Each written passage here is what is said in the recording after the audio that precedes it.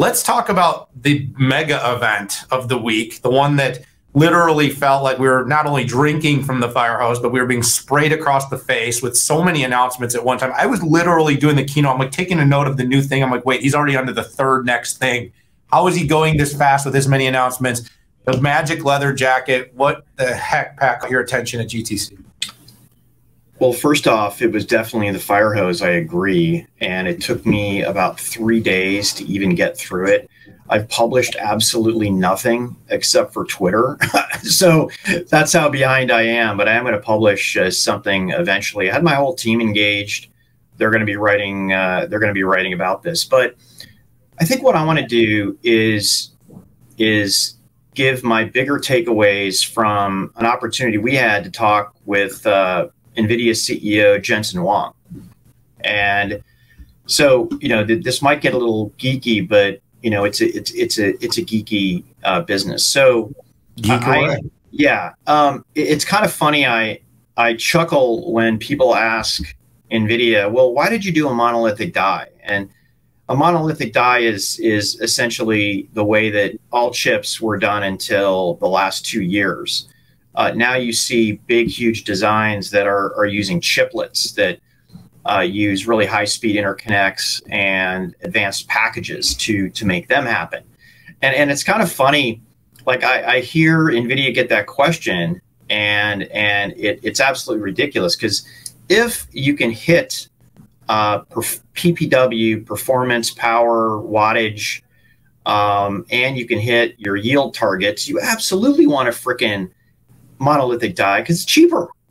And the way that Jensen talked, I'm absolutely convinced we will see a multi-die H100. This is their new GPU. So imagine 4 H100s in an advanced package. We'd have to figure out the power, but I think NVIDIA can figure out just about anything.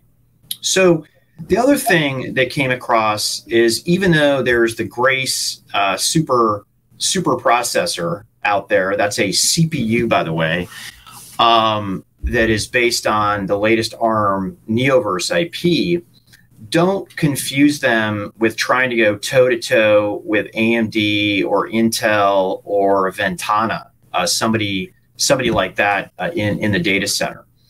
I think we're going to see NVIDIA do CPUs that are fit for a purpose, that aren't necessarily, they're not getting from an AMD or an Intel or a Ventana. And what that means is I mean, look at Grace. I mean, the bandwidth of Grace is higher than any CPU I'm aware of. And that's essentially to get data between in and out the CPU to the GPU. So I think the market wants an alternative to Intel and AMD out there for general purpose data center CPUs. Also on the PC side, I think we need, you know, markets always go in three, and maybe Qualcomm's that third PC vendor that's out there. But I think NVIDIA would just bring the hammer down on an ARM-based Windows SoC. My final observation, or maybe it's a reiteration, which was, oh my gosh, NVIDIA just didn't bring out a chip or a technology. It brought out new IP in the GPU and the CPU and interconnects. It brought the processor out, which is a combination of those. And then it brought out entire platforms. And then it brought entire systems, i.e. DGX. And then it brought out entire supercomputers, which are multiple DGXs networked together in an intelligent fashion. And then they put APIs and services and programming on top of it. This company is a full stack play headed towards what I think Apple is doing right now, where they could be a one-stop shop for the data center for just about anything. They are missing the CPU, of course, but it's kind of funny. Strategically, I was thinking about this, Daniel. If you're NVIDIA, you much rather have AMD and NVIDIA investing all their R&D into the CPU banging up against each other, going general purpose and spending all their R&D, so they won't have as much R&D to compete with NVIDIA on the GPU side. So that kind of hit me yesterday as I was going through this, but that's my analysis. Don't yawn. This is interesting content. Oh, people know I'm not yawning because I'm bored. I'm yawning because I work too much. But I'm super actually stoked about all the announcements, Pat. You hit a few things that just worth reiterating. I mean, the full stack narrative, hardware, software frameworks, architectures. This is what defines and differentiates NVIDIA. You talk to some of their key employees and execs, they don't even really necessarily want to be a chip company or known as a chip company. They will say, we're a software company, we're a full stack.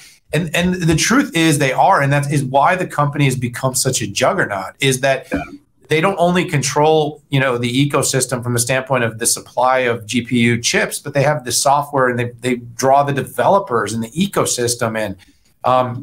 Do it across the board. You mentioned it, Pat. It's hardware, it's fabric. Our team, Ron Westfall, just wrote about, a little bit about the DPU, and there's a new fabric from a company called Pluribus that was really interesting that they're partnering with NVIDIA on. And just the way that they're using DPUs to strategically offload workloads. And by the way, creating a category that they didn't even really own by just creating the vernacular of the category. Yeah. And so that actually makes me want to run into another category they're sort of creating. In our conversation with Jensen, you and I both had the chance to talk to him. I asked him about Metaverse and Omniverse because there was a slate of Omniverse announcements at this thing. Omniverse for 3D, Omniverse for industrial digital twins. They have the OVX now, a specialized compute platform literally for creating industrial digital twins.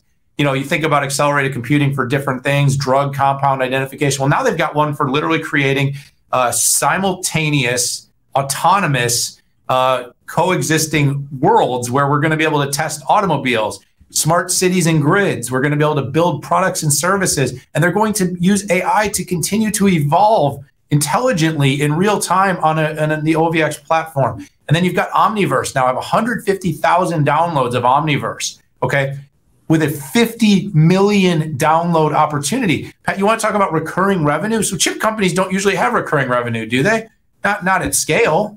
NVIDIA does. So NVIDIA has a plan already in place across its business. In Omniverse, it's going to look at the 50 or so million developers that Huang mentioned and charge them $1,000 a year for the access to the Omniverse platform, which, by the way, they've now put in the cloud to democratize and make it more available. So this could be Omniverse to develop apps for the metaverse gaming. It could be Omniverse to develop apps for industrial digital twins. It could be Omniverse for 3D, for 3D rendering, for creating virtual worlds. And they've already, by the way, got all these softwares out there, Pat. $1,000 times 50 million potential users that could then use this to deploy things on Roblox, deploy things on Meta, deploy things in Microsoft Mesh, deploy things anywhere they want to. Pat, do the math quick. 50 million times 1,000. It's a lot of freaking money. 50 billion, I believe, is what it is recurring. Oh, by the way, that's just the developers. Then they charge $1,000 a year for each device. That could be that could be each robot created, an avatar created. That could be an autonomous vehicle. So now you've got $1,000 a year times, was that another 50 million, 100 million? How many of these robots and autonomous vehicles might be out there? Oh, and then Pat, by the way, the same thing being done with their enterprise AI license. So there's an enterprise AI license to be able to basically layer on the NVIDIA frameworks and software on top of whatever core you're already using. So they're like, yeah, we hope you'll use our GPUs, but there's another 50 million compute cores out there, servers, to your point, Pat. We'll charge $2,000 a year to add that's another 100 billion. So I don't know if you saw this, Pat, but I'll kind of end here. They basically came out with a new TAM looking across about 150 million in Omniverse, the automotive TAM, the gaming TAM, and the data center TAM. And guess how big the new TAM that NVIDIA announced is? 200 billion. Like $1 trillion. I'm not kidding. The overall NVIDIA TAM that they put out there, there's a whole market watch piece of how they basically aggregated all the TAMs of their different business units, including the 150 billion Omniverse. Because again, just the 50 million developers and robots, the recurring revenue of that would be over $100 billion. And so when I wrote back in 2020 that NVIDIA had the trajectory to be the next $1 trillion market cap company, they continue to put the pieces in place to do that. A very good event for the company. I really do. I do feel a little bit of sympathy for the companies trying to keep up right now. I'm not sure how they can do it, but at the same time, I never put it past anybody. But good event for NVIDIA.